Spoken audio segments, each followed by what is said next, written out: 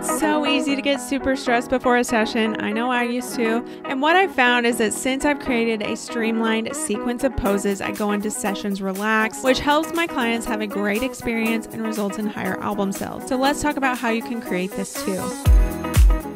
Hey Boudoir photographers, are you ready to be totally booked out with high-paying clients?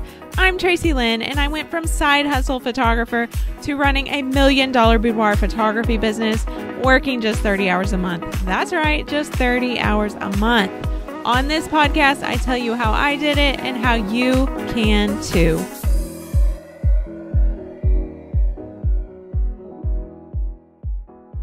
Hey there and welcome back. For the first few years in my photography business, I used to go into sessions so stressed out. I was a nervous wreck about not getting every photo a client wanted, or I would know what the heck to do during the session. It wasn't fun, and to be honest, it made me dread sessions so much more. I remember one session in particular.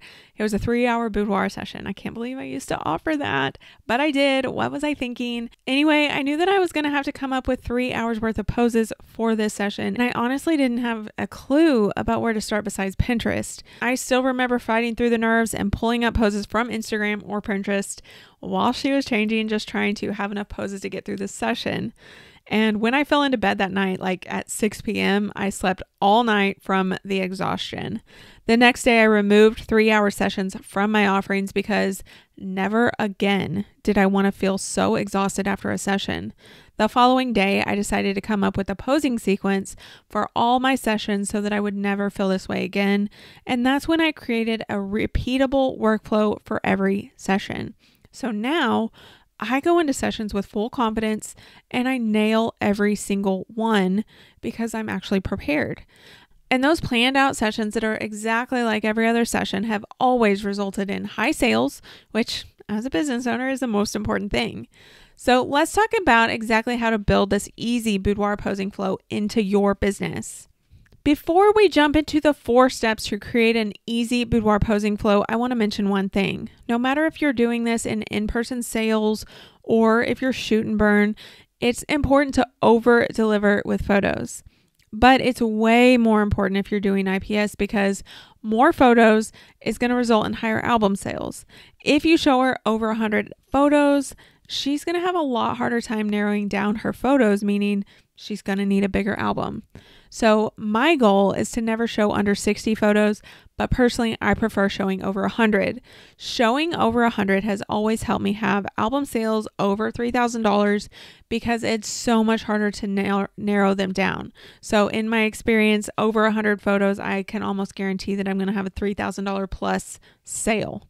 Now, I want you to be able to do the same thing. I want you to build a boudoir posing flow to help you have those bigger album sales, but also remember that you can easily get 60 or more photos from 20 poses. You just need to get different angles and different expressions. I like to do looking at the camera, looking away, smiling at the camera, laughing away. Right there, you've got 4 different photos of at least every single pose. So you should easily get 80 photos from 20 poses to show your client. Okay, now let's talk about the steps to actually creating this boudoir posing sequence in your own business. The first step to create an easy boudoir posing flow is to create a repeatable flow that you can memorize. Honestly, this is probably the hardest step and maybe even the most time-consuming part of determining your posing sequence. Depending on where you are in your photography career and your journey, you may not even know what poses are going to be high selling. And before we get too far into this, just know that your posing sequence is going to change over time. Don't freak out that you're committed to these until the end of time because you're not. My posing sequence has definitely evolved as I've grown as a photographer. I've taken poses out. I've added some I like better. I've added some back in after I've taken them out. It just changes over time. Since I've moved into my studio, I've definitely added in a few new ones and adjusted my posing sequence to work better in this new space. So while you are going to memorize these right now, just know that they're going to change over the years. That's 100% fine. To create this posing sequence, the first thing you need to do is decide which poses should go in your sequence. And like I said, this is going to depend a bit about where you are in your business. Right now, though, I want you to think about what poses your clients always pick for their albums. Are there a few of them that your clients get every single time?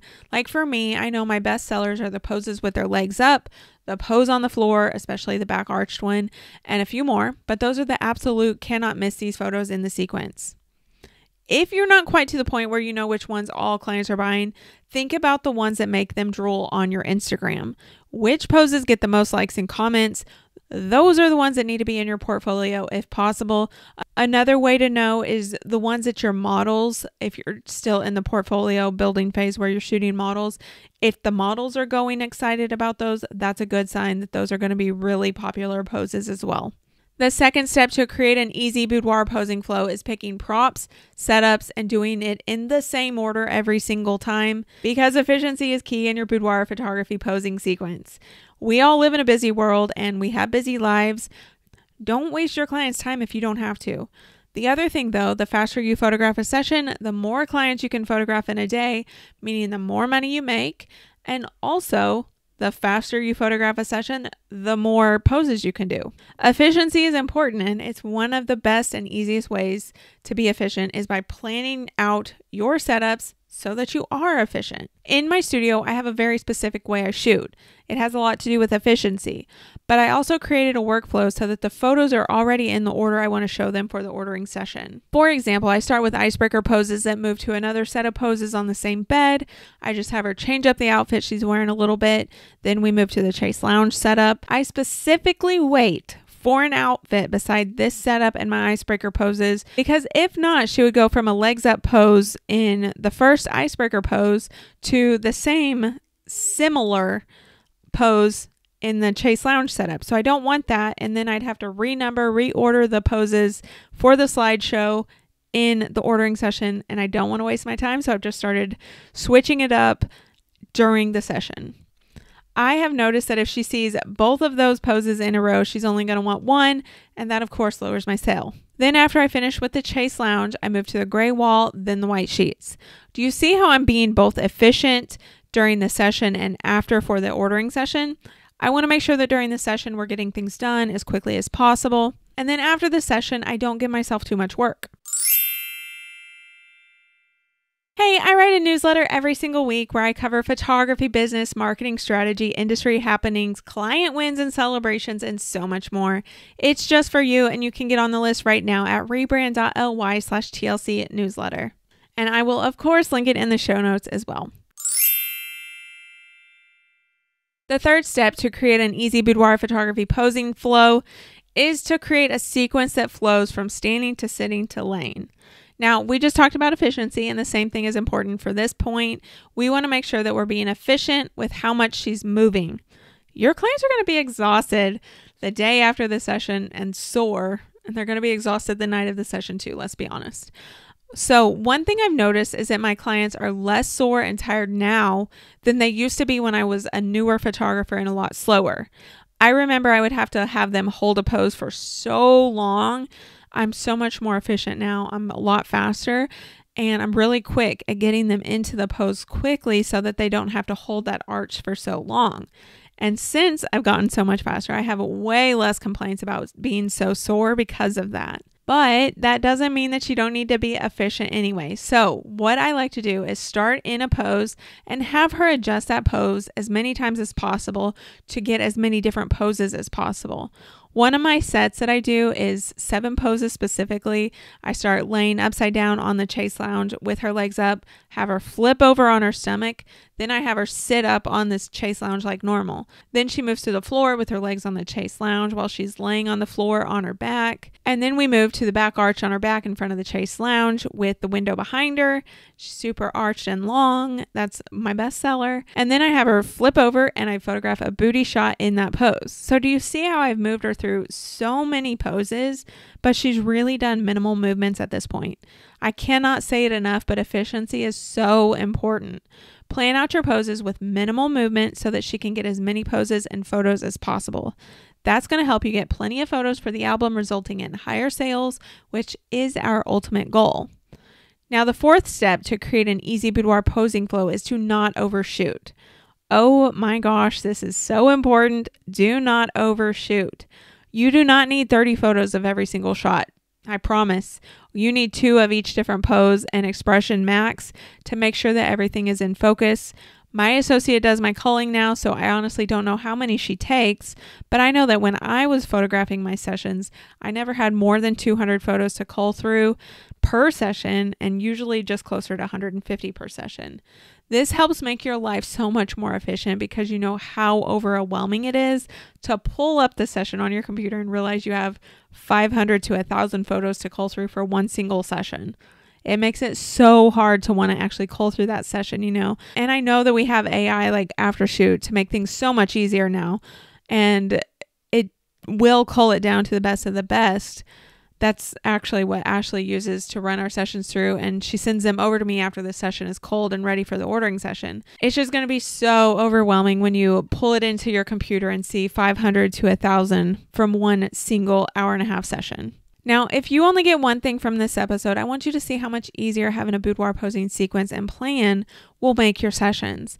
Plus, it's going to help you save so much time after the session too. But if you want to make things even easier, I have just the thing for you. It's called Boudoir Studio Accelerator, and it is on sale right now. This is my signature course to help you create a boudoir photography business that gives your client an experience she's going to want to tell her friends about and that pays you really well. If you're ready to wake up every day knowing you get to create art for your clients and give them confidence at the same time, and that you don't have to report to a 9-to-5 and make another business money instead of yourself, if you're ready to check your email and see yet another glowing review come in proving that you changed yet another woman's life, or you're ready to open your bank account and see $2,000 to $4,000 deposits from one session and knowing that this is going to continue to happen regularly.